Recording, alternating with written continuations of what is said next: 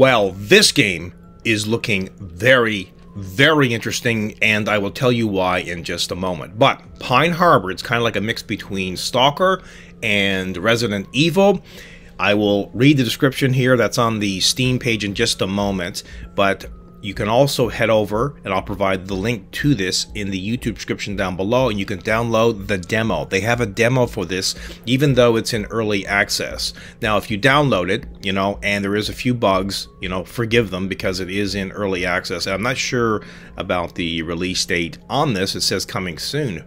Who knows when that will be, and who knows what the price will be on this. Hopefully something reasonable between $20 and $30. But Pine Harbor is basically a small fishing town on the shores of the North Atlantic Ocean, surrounded by cliffs and dense forests, and there's a hell of a lot of fog in this. That could be a good thing or bad thing, I think, when you're playing a game, because I know, well, you can see right there, right? Lots of fog. So, too much fog, and I don't know, you can't see enough. You feel like you're a little bit confined and whatnot. So that could be a problem. I don't know. We'll have to wait and see on that. But look at this. I mean, look at the fog. What can you see here?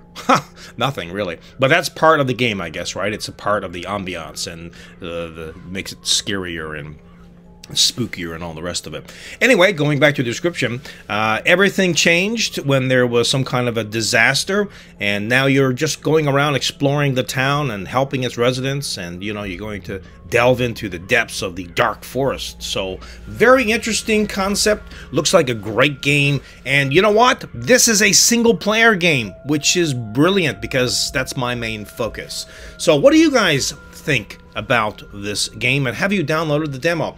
Well, I hope you enjoyed this video. I'm Rodney Reynolds. Remember to smash that notification bell. That is important, so you get notified when I release a new video. Remember to like, share, subscribe, consider becoming a Patreon, and you might also want to pick up, and unfortunately the motherboard tray is not removable t-shirt, and I will see you in the next one. I'm going to download this right now.